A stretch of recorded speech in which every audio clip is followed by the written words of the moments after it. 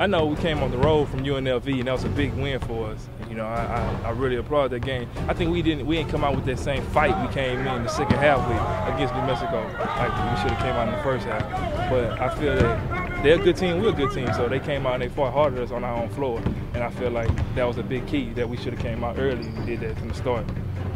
Well, you know, I think you always have to come out and try to set the tone with your defense. I mean, we never come out trying to say, hey, we have to make X amount of shots, but we got to come out and play with a lot of energy on defense, effort and preparation. We have that every night. You bring that every night to the table. You know, we can't bring whether or not we're going to shoot the ball really well every night, but we can definitely do that in terms of working the game for 40 minutes.